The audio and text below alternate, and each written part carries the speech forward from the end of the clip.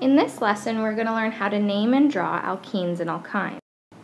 Alkenes and alkynes are both unsaturated hydrocarbons, which means they are not bonded to the maximum number of atoms, and they contain multiple bonds. Alkenes are hydrocarbons that contain one or more double bonds, whereas alkynes are hydrocarbons that contain one or more triple bonds.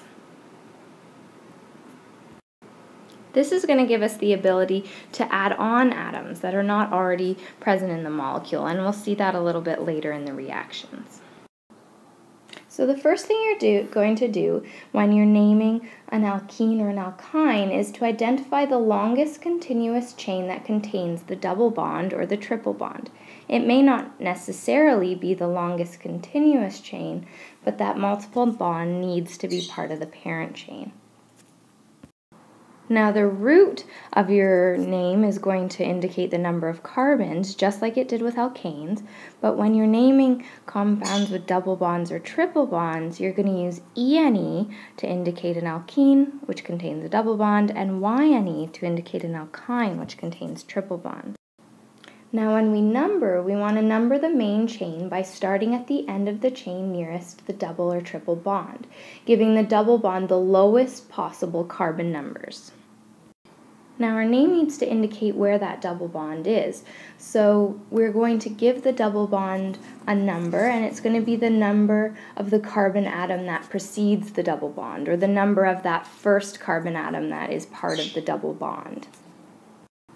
So your suffix is going to end up being hyphen, number, hyphen, and the ending ENE or YNE, depending on if it's a double or a triple bond. Now, just like you did when you had more than one alkyl group or substituent, we need to indicate if there's more than one multiple bond using those small prefixes di or tri before our ending that indicates the double bond. And then our last step is just to identify and number any substituents like you usually would with alkanes.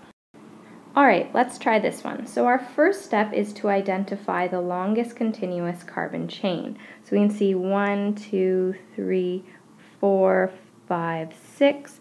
Our longest carbon chain containing the multiple bond is 6 carbons long, which is hex for 6. And if we need to number that carbon chain so that our multiple bond has the lowest possible carbon numbers.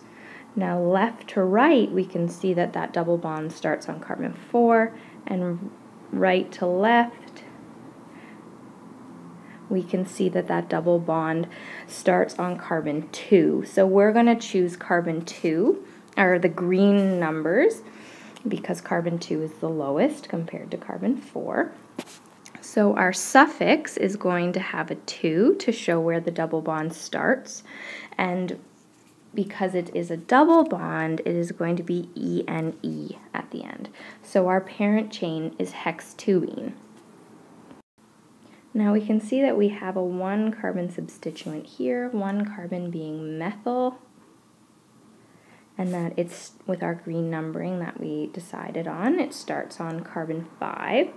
So it is a 5-methyl substituent, making the name of our compound 5-methyl hextuene. Alright, but naming's only half the battle. We have to draw them as well. So we're going to look first at our root and see that hept means that it is 7 carbons long. So 1, 2, 3, 4, 5, 6, 7. And it ends in ene, so we know that the parent chain must contain a double bond.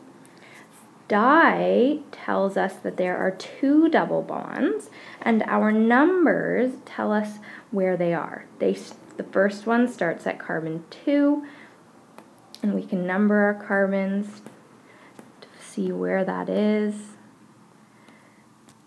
And so our first double bond starts at carbon 2, and our second double bond starts at carbon 5.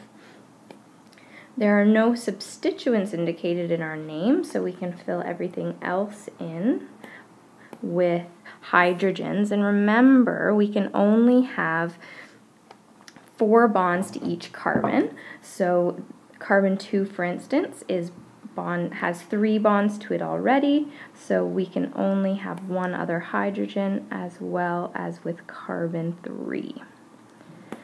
We need one more hydrogen on carbon 5 and one more on carbon 6, and we now have hepta-2,5-diene. Now you'll notice there's an A here, hepta-2,5-diene, and that is usually associated with having one of those little prefixes. Now, unlike the aliphatic hydrocarbons we've been talking about, aromatic hydrocarbons are unsaturated hydrocarbons that have a ring structure, but they have a special bonding arrangement that makes them incredibly stable. The aromatic hydrocarbons you're going to see are based on benzene. The formula for benzene is C6H6. It's a single carbon ring with one hydrogen bound to each carbon atom. See here that benzene looks like it has alternating single and double bonds. However, experimental evidence has shown that all of the bonds are identical in length and other properties as well. The double bonds are actually in resonance. It looks like from the structure on the left to the structure on the right that the double bonds are moving around. But they're actually, the electrons in the second bond of the double bond are actually delocalized or shared among all of the carbon atoms. And these structures are really very stable, and they're not readily available for chemical reactions. There are 2 things we have to keep in mind for naming when we have an aromatic hydrocarbon. When the alkane chain is small, we look at the benzene ring as the parent molecule, and we name any alkyl groups or substituents coming off of the benzene ring, and we use the parent name benzene. But if the alkane chain is longer, then we name the benzene ring as any other substituent using the name phenyl. And we just name the compound according to the rules for alkenes or alkenes or alkynes as we normally would. So in our naming example here, we can see that both alkyl groups are small, so we're going to use the parent name benzene, and we are going to name both of our alkyl groups as substituents. Now we have a 2-carbon chain, which is ethyl, and we have a 1-carbon chain, which is methyl, and we are going to number them just like we did with our cyclic hydrocarbons. So we are going to number 1, 2, 3, 4, 5, 6, and we're going to use the lowest possible combination of numbers for our substituents, giving our alphabetically first substituent priority in the numbering. So in this case, we are going to end up with 1 ethyl, that's not an L, that's an L, 4 methyl benzene. There we go. Now I have oct here. Oops. I have oct, so that is going to indicate 8 carbons. 4, 5, 6, 7, 8. 4,6-diphenyl is indicating that I have 2 phenyl rings, so 2 benzene substituents off of carbons 4 and 6. So there we go. And now the 2-ene here is indicating that at carbon 2 I have a double bond. Now the only thing left is to fill in my hydrogen so that there's 4 bonds to each carbon. And there you have it, 4,6-diphenyl octa-2-ene. Now, alkenes and alkynes are much better starting materials in organic chemistry than alkanes because they contain multiple bonds as functional groups. Now, functional groups are any group of atoms in a molecule that are responsible for characteristic chemical reactions.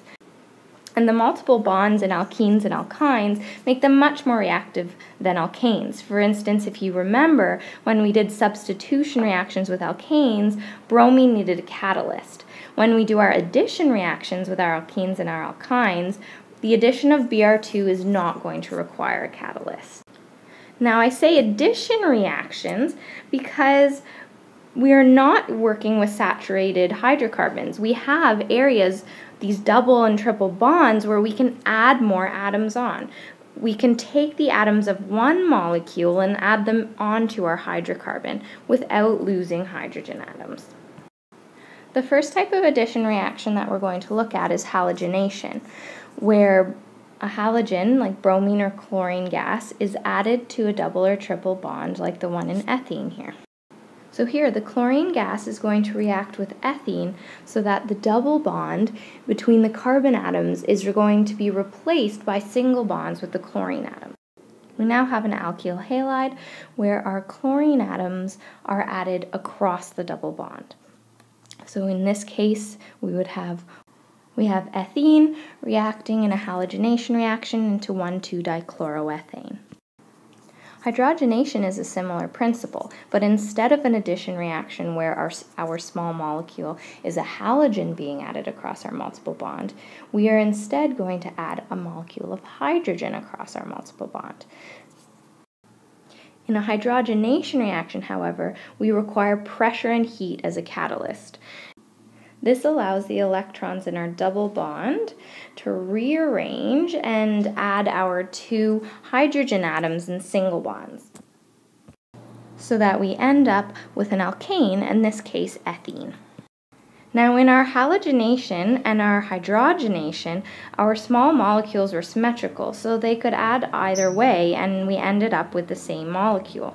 However, in hydrohalogenation, we are adding both a hydrogen and a fluorine. So the two atoms in our small molecule are unsymmetrical. So our hydrogen could add to this carbon or this carbon, and the same with our fluorine. It could add to this carbon or this carbon. In each case, we would end up with a different product. To decide where each atom will end up, we use something called Markovnikov's rule, which is sometimes stated as the rich get richer. This rule states that when a hydrogen halide, or even water, as we'll see, is added to an alkene, the hydrogen atom generally ends up on the carbon that already had more hydrogen atoms to begin with. So the carbon that was already richer in hydrogen atoms ends up even richer in hydrogen atoms. So in this example, my hydrogen could either end up on carbon 1 or carbon 2. But because of Markovnikov's rule, I know that my hydrogen needs to end up on carbon 1 and my fluorine needs to end up on carbon 2 so that the carbon that was richer in hydrogen atoms stays richer. The fourth type of addition reaction I'd like to look at is hydration. Now, when you hydrate something, you add water to it, and that's exactly what is happening in this addition reaction. We are adding a molecule of water across a double bond, or a triple bond. Now, water, when you write out the structure kind of like this, you can see that we have a hydrogen atom and a hydroxyl group, or an OH group. Now, the hydrogen atom is going to end up on one carbon, and the hydroxide group is going to end up on the other carbon. And we're going to again use Markovnikov's rule to decide which part of the water molecule is going to end up on which group, which carbon. Now we can see that carbon 1 has 2 hydrogens, whereas carbon 2 only has 1 hydrogen. So if we want the rich to get richer, we know that the hydrogen from our water molecule will end up on carbon 1, and the hydroxyl group, or the OH group, is going to end up on carbon 2. And now we have a new type of molecule. We have an alcohol. And we're going to learn how to name those a little bit later. Now, other than the use of Markovnikov's rule, another really important thing that you need to remember for the hydration type of addition reaction is that you always need to write H2SO4 as a catalyst if you want to get full marks on your tests and quizzes. And that's just because the mechanism for this reaction needs acidic conditions in order to go forward. Now here's some textbook references. The naming of alkenes and alkynes are in your textbook on page 28 to 30, and the addition reactions are page 96 to 98. It's really cool that we're starting to learn some more reactions because we can start to put them together to do some organic synthesis, which is my favorite.